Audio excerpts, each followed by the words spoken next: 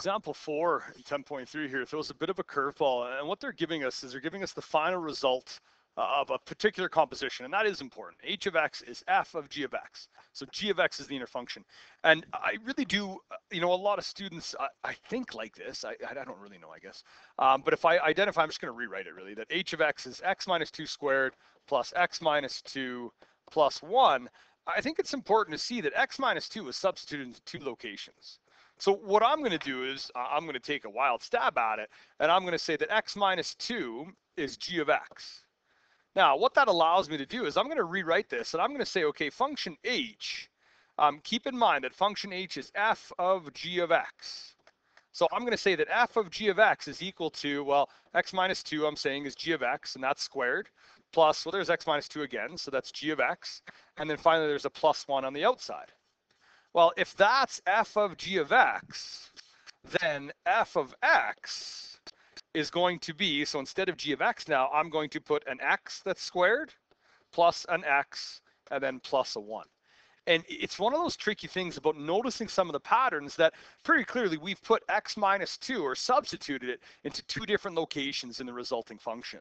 So what I'm going to say here, I'm just going to summarize that if g of x is equal to x minus 2 and f of x is equal to x squared plus x plus 1, I'm going to make this, and this is a kind of a verification step, that assuming I've identified f and x and g of x correctly, then I can say that h of x, which is f of g of x, is going to be, I'm going to take what I just wrote in red, f of x, instead of x, it's going to be x minus 2, and that's squared, plus an x minus 2, and then finally plus a 1. And that was certainly what was given to us in the question.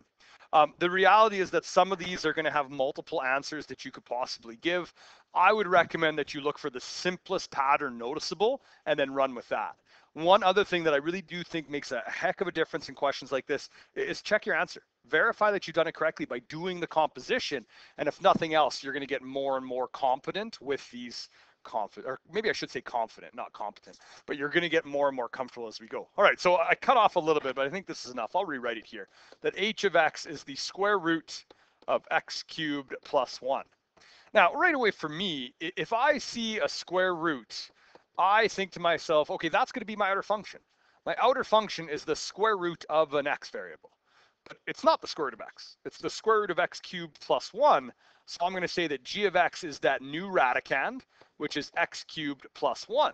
And then just to make sure that I've done it correctly, I'm going to say that h of x, which they identified as f of g of x, based on what I've written there, f of g of x is the square root of function g, which is x cubed plus 1. And that's back to what they've given us. Now, I do want to show you that there's more than one way of doing this.